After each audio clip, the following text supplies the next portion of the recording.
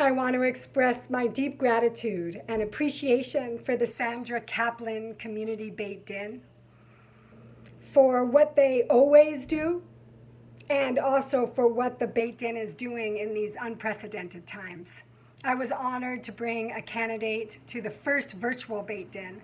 and it was moving to see how the rabbis embraced her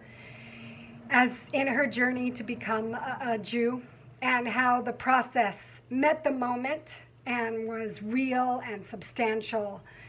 and created a pathway that we didn't know would be possible. So it is with deep appreciation that I'd like to express to all of you who are supporting this Sandra Kaplan Community Beit Din, and knowing that this is a Beit Din guided by our ancient tradition and alive to what is emerging in our present moment, and to making meaningful